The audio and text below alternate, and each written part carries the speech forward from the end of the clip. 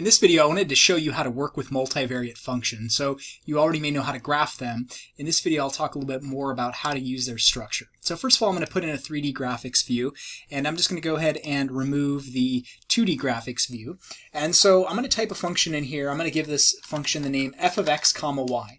Now the reason I'm going to do that is because anywhere later on that I want to reference this function, I can refer to it by its name, which is f. So I'm just going to plot the paraboloid x squared plus y squared, and I'll press enter, and there's the paraboloid that I get. Now if I want to do things like, let's say I want to evaluate that function, I can do things like come into my, I'm going to actually pull up my CAS view, and CAS view is just the computer algebra system that allows you to do things like algebra, which is something we may use later on. Okay, so in here I could do something like f of 2 comma 3, and I'm going to get an answer of 13. And so what that means is that if I plug in 2 for x and 3 for y, I'll get 2 squared plus 3 squared, which is 13. I can also do things like type in f of x comma 2. And what that will do is that will evaluate my function for y equals 2, but for x left unknown. So if I plug in 2 for y, I'll get the function f of x squared plus 4. Another thing I can do is in here I can, well, I can insert a slider in the 3D view, but I'm going to pull up my graphics 2D view real quick, close the computer algebra system. I'm going to move this over here. There we go. And what I can do in here is, let's say I want to insert a slider, and I want this slider, we'll just call it A, let it go from -5 to 5. I click OK. Right now the slider doesn't do anything, it's just changing the value of the number A over here. But maybe what I want to do is I want to take a look at f of, I want to plot in this 2D view, I want to plot f of,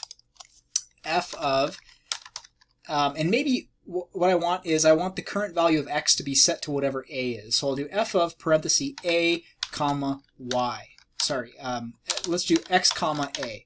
So in this case that will set my value of y to the current value of A, and it will plot the resulting f of x for that function.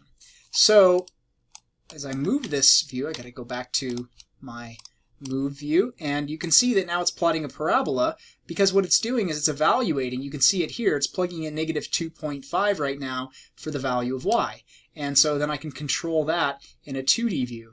Now I'm also seeing that function here, and that function may not mean much to me in this graphics view, so I can always hide it by right-clicking on the curve in the 3D view, clicking on Object Properties, going to the Advanced tab, and unchecking 3D Graphics. That will just set my location to only show up in the graphics view. Now you can see if I uncheck this in the background, that's turning on and off the graph in my 2D plot. So I don't want to see it in the 3D, so now I can actually plot it in here for different values of y.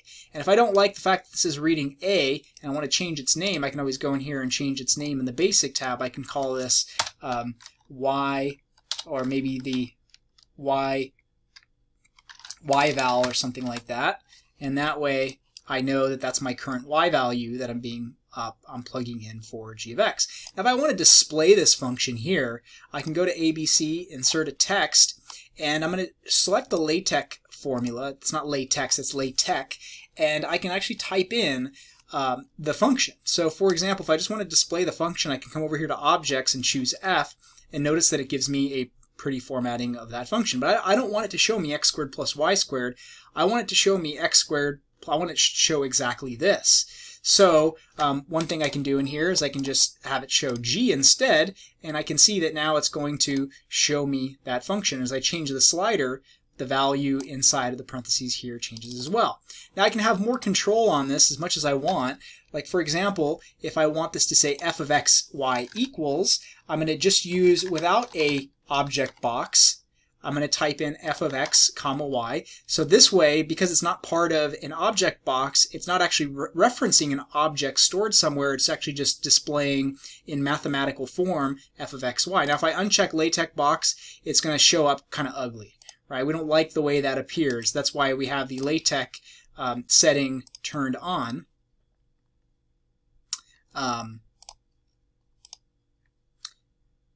So we'll turn on that LaTeX formula. Now if I want something like, if I want it to show me something more unique, like the current value of x. So the current, actually here's what I'll do. I'll do /text. And you don't have to do this, but I'm just doing this to demonstrate. The current value of x, the current value of y is, and now what I can do is I can actually have it show me the current value of y. So I can come in here and I can actually select from the symbols, from the objects, I can actually select y val. So notice that that's showing me the current value of y val. Now if I wanted to show me something like y val divided by 2, for instance, I could do y val in that box divided by 2. And now it's showing me that value divided by 2. But notice that it requires an object box. The object box specifically references some variable called y val in my environment and divides it by 2.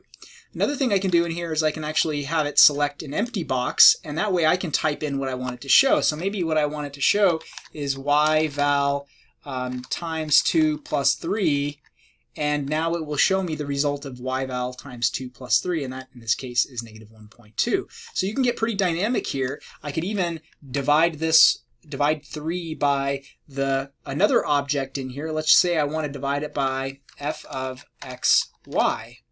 Okay, now notice that it's displaying 3 over x squared plus y squared because it's recognizing that f of x, y is an environment variable, and in this case it's housing the function x squared plus y squared. So I can get pretty creative here on how I want this to do, how I want this to display, and there are really no limits, only to the imagination of how far you can take this. So that's all I really wanted to demonstrate in this video. Hopefully this has been helpful.